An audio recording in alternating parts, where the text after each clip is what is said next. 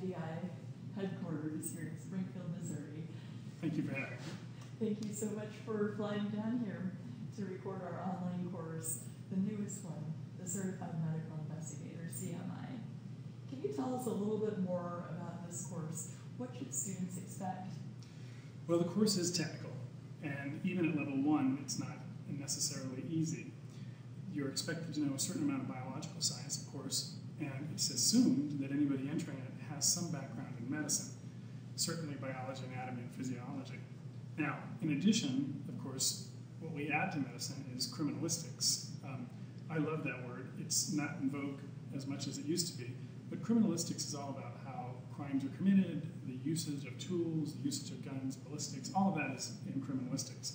Nowadays, criminalistics and medicine sort of fuse to create this forensic science field, and that's where we like to take people, so that when they come before the trier of fact, usually a jury, they understand enough of the fields together to be able to represent to the jury a really clear picture of what happened and why it happened.